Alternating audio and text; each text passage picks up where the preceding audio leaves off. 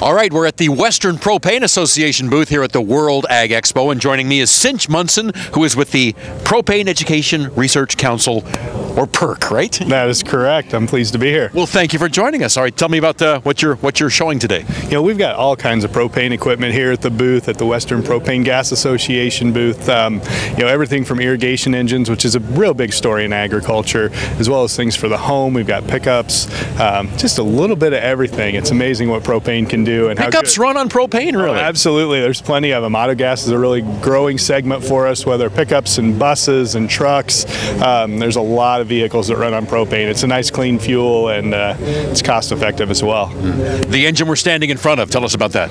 So this here is an Origin 9.1 liter engine. It's a new engine. They just got approval, EPA certification for this engine. It's distributed by Western Power Products here in California, and it's a really good engine. It's got a lot of horsepower. It's a nice big sized engine, especially for wells pulling water up. It's a cost effective and a really good engine for folks to look at. Why is it important for the propane industry to be represented at this ag show?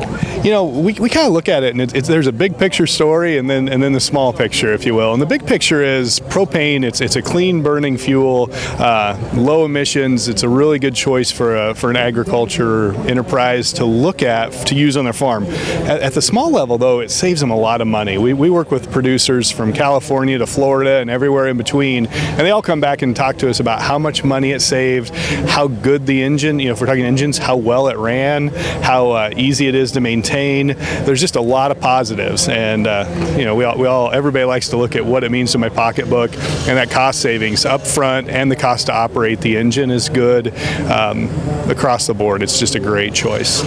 Someday, might my passenger car be propane powered?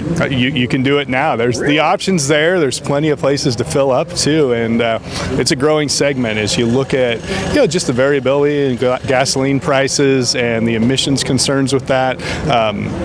You know, a lot of fleets. We see a lot of fleets now converting because it's clean, refueling is easy, and again, it saves them money. So that's a good thing. All right. Well, thank you for being with us today, Cinch Munson from the Propane Education Research Council here at the World Ag Expo.